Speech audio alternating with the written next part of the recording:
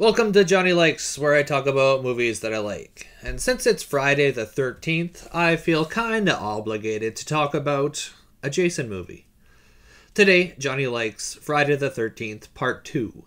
Part 2 starts out with a recap of the ending of Part 1, through the eyes of Alice, the final girl from the first part.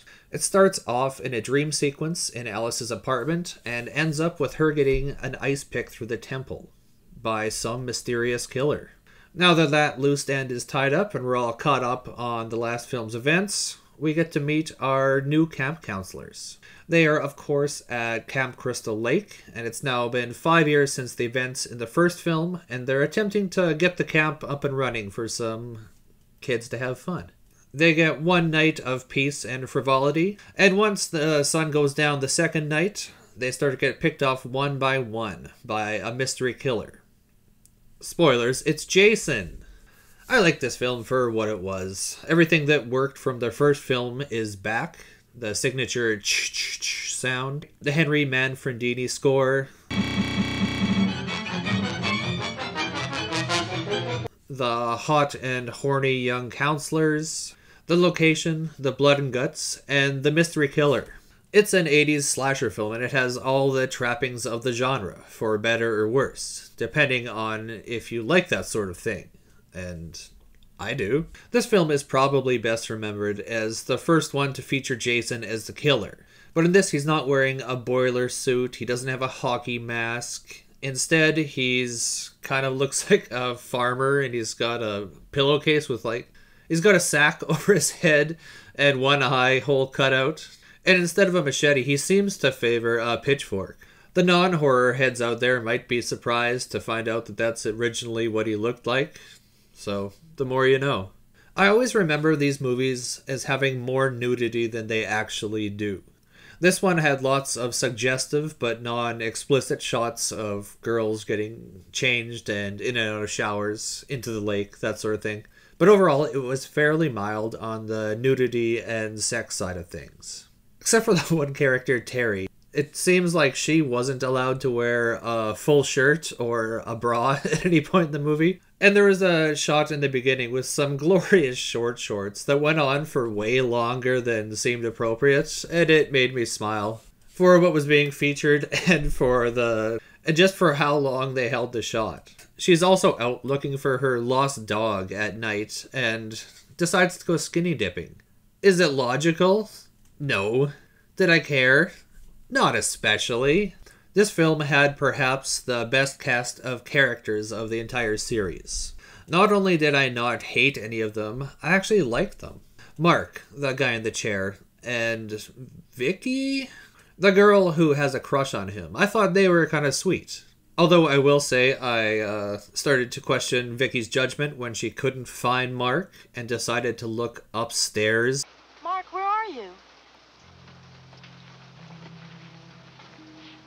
That was pretty funny. The lead counselor, Paul, and his assistant/girlfriend, Ginny, also had some pretty good chemistry. All in all, a good cast. The deaths and gore in this one took a step down from the first one, though, which was unfortunate. Tom Savini did the effects on the first film, and his efforts are sorely missed here. The makeup was okay for the death scenes, but there wasn't too much creativity in them. I did like the look of disfigured Jason. I thought they did that pretty good. And the mother's severed head. So, perfectly competent effects, just nothing special. This film had a strong finale, with Ginny running from Jason and stumbling into his hobo shack, complete with altar to mother's severed head with offerings surrounding it. Ginny does some quick thinking and decides to pretend to be Mrs. Voorhees and trick simple-minded Jason into letting her go. You've done your job well, and Mommy is pleased. That's a good boy. Come to Mommy. Come on. I always thought that was quite a clever little bit, even if it didn't quite work out for her. So I'm going to wrap up by talking about some of the dumb stuff that it's just best to ignore. First, Jason. So, was he not drowned back in 58? If so, that would make him in his late 20s to early 30s for the events in part 1, and at least in his early 30s, if not mid 30s, in this entry.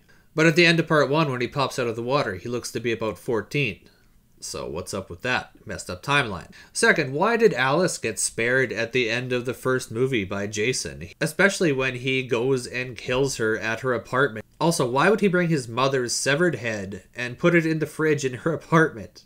Was it to keep it fresh? Is her voice guiding him? Like, is she actually in his head and giving him advice? Because that would make sense, because he's a pretty dumb guy. I don't know how he found Alice, how he knew where she lived. But I guess he did.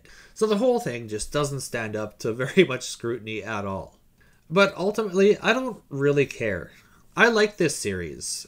It's one of my favorite horror series, despite there not even being a really good movie in it. Which is kind of weird, because for all of the other big horror franchises, your Halloween, your Hellraiser, even Saw, there's at least one really good movie there. Whereas this series just doesn't have that. Nevertheless, this entry is on the stronger side, and I had fun, despite its shortcomings. And I'm going to give it a 3.5 out of 5. Those are my thoughts on part 2. You can leave yours in the comments, and I'll be back for part 3 the next time there's a Friday the 13th. In the meantime, you can like and subscribe, check out my other videos. Thanks for watching me talk about movies for a little bit, and you can tune in next time to see what else Johnny likes.